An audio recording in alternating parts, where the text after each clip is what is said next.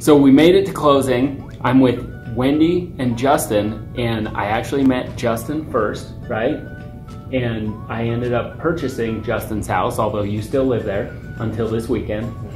And then Justin and Wendy are getting married and they're buying a new home together. So we had to also sell Wendy's house, right? Yep. Well, we made it to today. Finally. So this is kind of like a testimonial thing where I like to, I mean, today's the happiest day of your life because you're getting a new home, right? So tell me, how did the process go and how did you feel about it?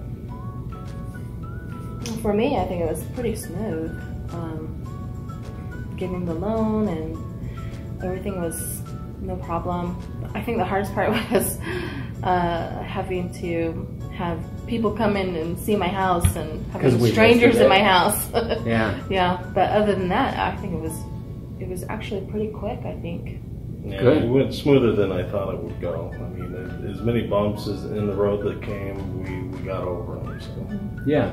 So 2 scenarios. We listed your house, and I think that was clear. But we bought yours because it needs a little bit more work and would have been harder to list, right? And well, we kind of helped to clean up the ownership situation from the previous divorce, right? So anyway, lots of challenges, but there's always a solution, and if we can make it easy and get to today, that's the best part. Great outcome. Okay. Yay. Thank you.